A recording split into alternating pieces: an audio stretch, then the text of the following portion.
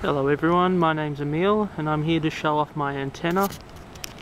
It is a G5RV Jr which I bought from W8AMZ in America.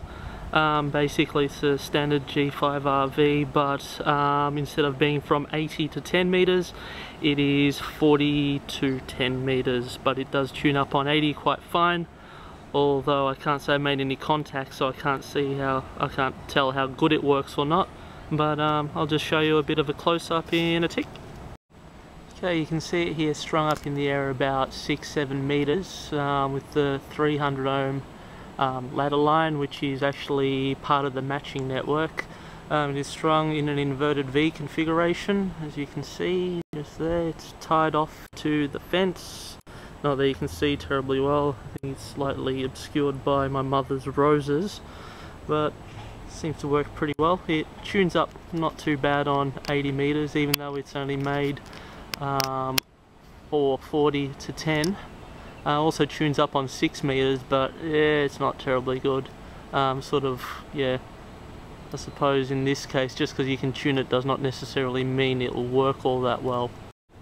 Alright, over here you can see it's connected via some RG213, which goes back up the pole, and that nasty sun is coming back out, which has been boiling my head all day. There it is, strung across the backyard to the back of the house. Can't really see it terribly well from here, so I'll zoom in.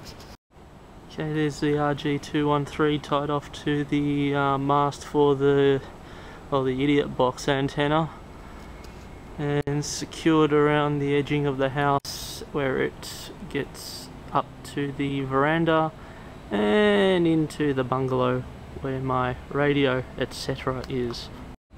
Down here to the hole in the wall.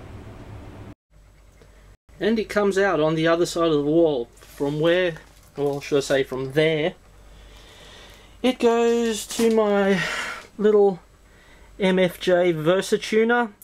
Now you probably see a wee piece of paper on there which sort of helps me manually tune. There used to be an SWR meter, but unfortunately, as I bought it second hand and got it cheap, it was dead on arrival, but that doesn't matter because from there it goes to another SWR meter, which is no problem.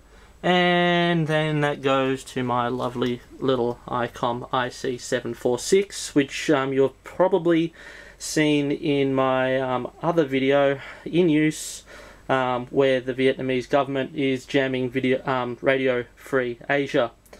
But yeah, damn fine little box, got it relatively cheap, and I definitely recommend it to anyone.